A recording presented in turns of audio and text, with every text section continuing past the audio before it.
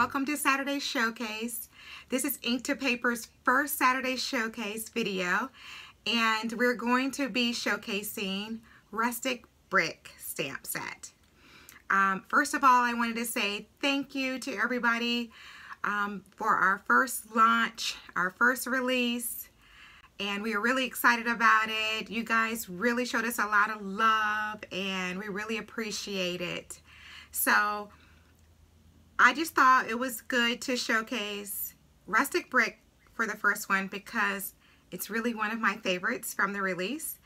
I think it's really cool to have a brick background, and there's a few things you can do with it rather than just stamp it plain, because that's cool too. So in this video I'm going to be showing you how you can do a little bit of watercoloring with it to give that watercolor effect. And some of the other designers have participated as well, and they're showing other ways like heat embossing, using other colors, and they just have some phenomenal projects. Definitely take a look at these and get a lot of inspiration on how you can use Rustic Brick. Alright, so let's take a look at the stamps and then let's get started on the project. Alright, this is Rustic Brick Background stamp set, and it comes packaged in our hold and fold storage. There are 2 sheets, and this is $25 stamp. Okay, so the first sheet here is more brick pattern, as you can see. And the second sheet you can do over it, and you get a little bit more detail, so you can rustic it up a little bit. Alright, so let's get started. I'm going to take out my stamp positioning tool and first add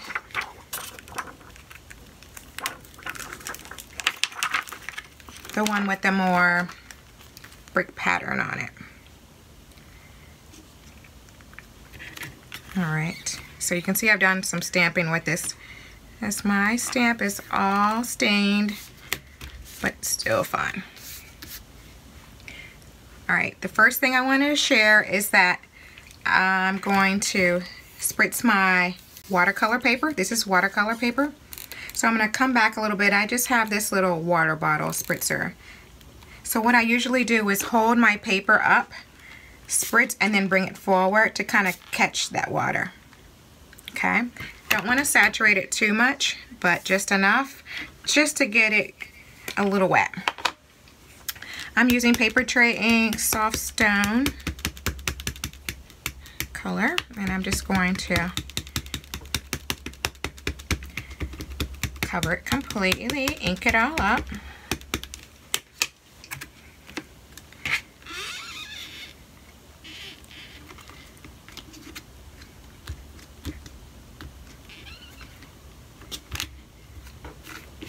And then make my impression.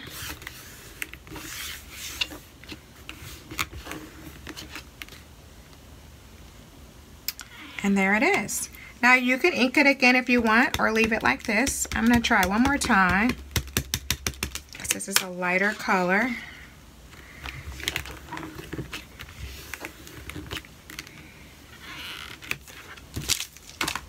Now I'm going to take the second stamp.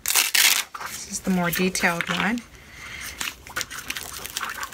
And I can really leave it like this. You can see the results. It's definitely that brick pattern. But what you're going to do is going to line this up to follow the brick.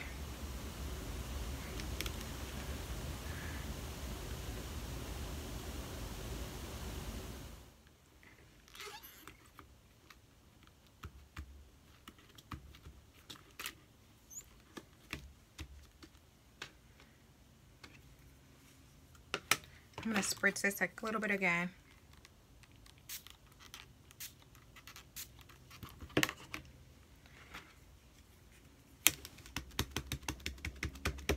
Ink up my stamp.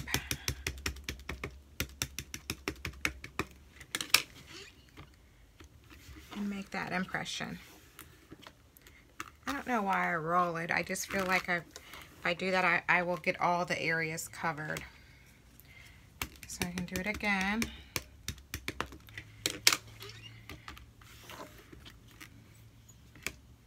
And then I'll let it dry. All right, so I let my paper dry, and it's good to just let it dry really well. I am going to proceed because I'm going to heat emboss this sentiment.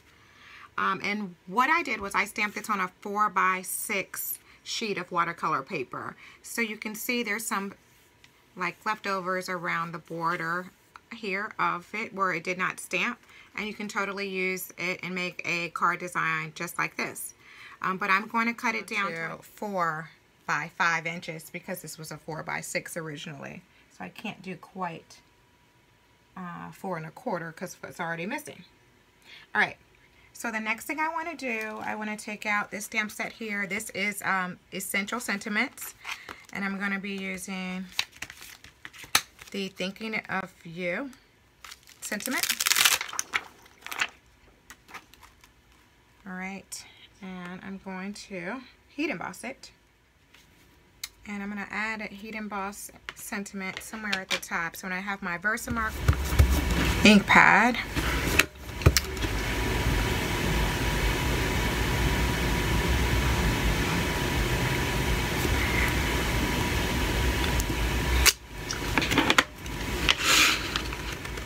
I'm heat embossing it with black embossing powder.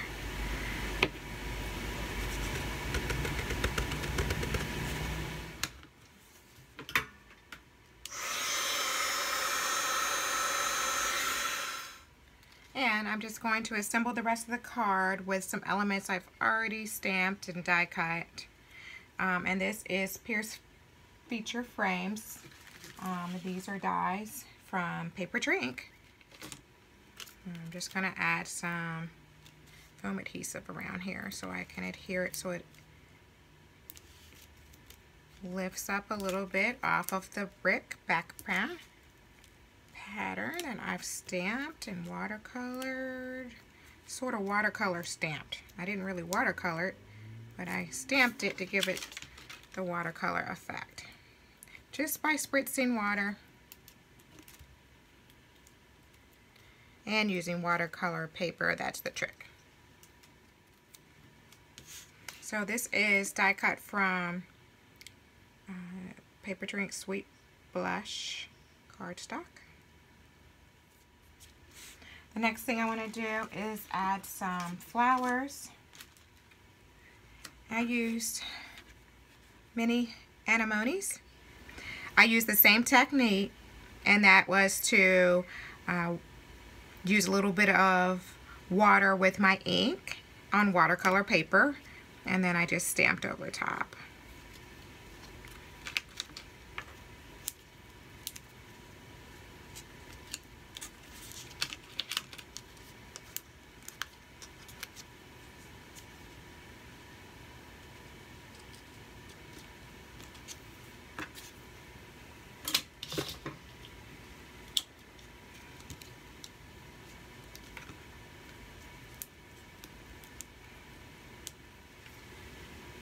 I also have the leaves to add as well.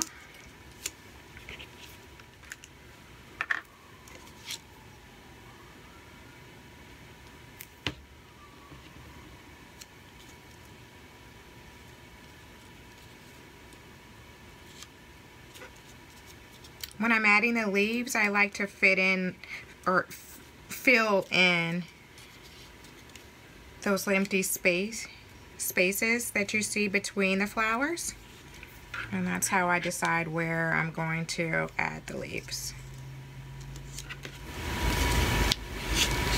I'm going to tuck this one right over here, and that's my last leaf.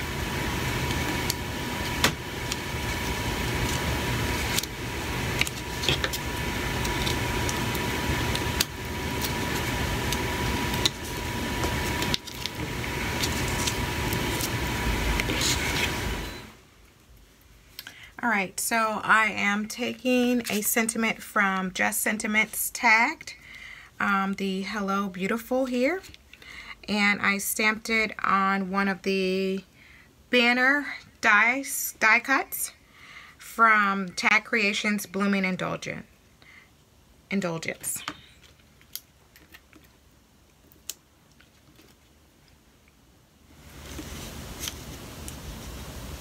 And put it right here at the top above the thinking of you. I really like how I could mix and match a lot of the stamp sets from our first release, and that is the Rustic Brick Background pattern here, that stamp set. Essential Sentiments, the sentiment here. Just Sentiments tagged here. And then I have a little banner die cut from Tag Creations Blooming Indulgence. And then the flowers are mini anemones.